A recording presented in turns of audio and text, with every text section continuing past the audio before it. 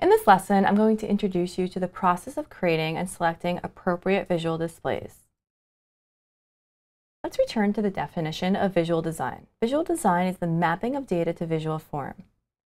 The objective is to convey the unique properties of the data set it represents. In this lesson, we're going to review several different chart types that help us convey our message.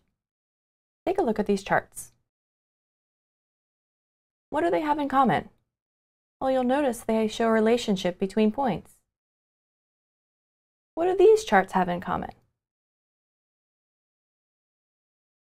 They compare a set of values.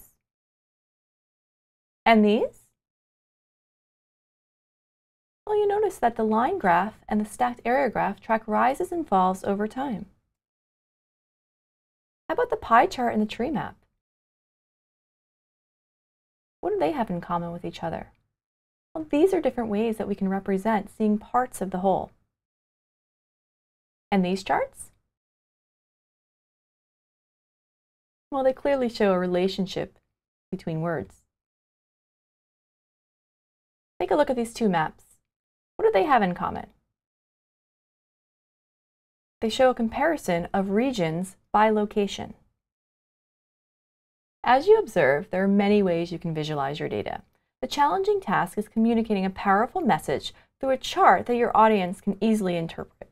So you should really think about the actual display of your data through a visualization as just a single step in a process that begins with thinking about who is going to be interpreting your visual, meaning who's your audience. Next, you need to determine what it is that you want to communicate. We'll call this the task, such as changes in buying habits of teenagers over the past 25 years. Then, take a look at your data. Study it. What kind of data do you have? These questions will drive your display. Let's explore this a little further. Do you have categorical data?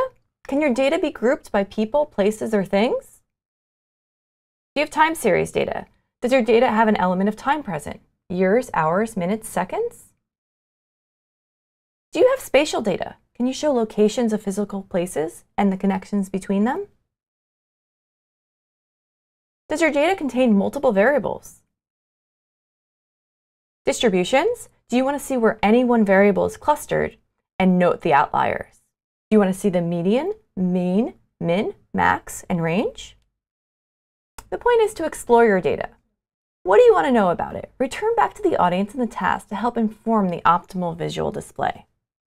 These questions, who's the audience, what's the task, what's the data, and what's the best visual display, are those questions you should be asking. The next step is for you to apply the process and work with the problems that accompany this tutorial.